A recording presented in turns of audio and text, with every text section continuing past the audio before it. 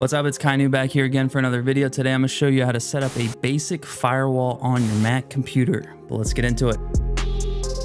All right, so here we are on our Mac desktop. All you're going to do is come up to the top left to the Apple logo and then click on System Settings. Once you click on System Settings, go ahead and click on Network, and then you're going to see Firewall right here. Go ahead and click on that, and then you're going to go ahead and turn that on, and then you're going to click on Options. Once you're in Options, it's very basic. You can click on plus right here, and then you can add an application. You can either block all incoming traffic or accept all incoming traffic. It just depends on what you want to do.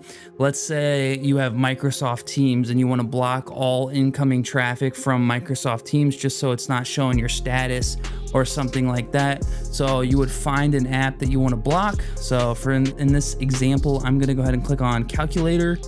So I add a calculator right there. Right now it says allow incoming connections. We can go ahead and change that to block incoming connections. And then you click on OK. And then now, whenever you get an incoming connection for, in this example, calculator, it's going to be blocked. In the example I mentioned for Teams, anything that would be coming for Teams would be blocked in general. But that is how to set up a basic firewall in Mac. If you have any questions, drop them down in the comment section below, and then make sure you like and subscribe, and don't forget to take it easy.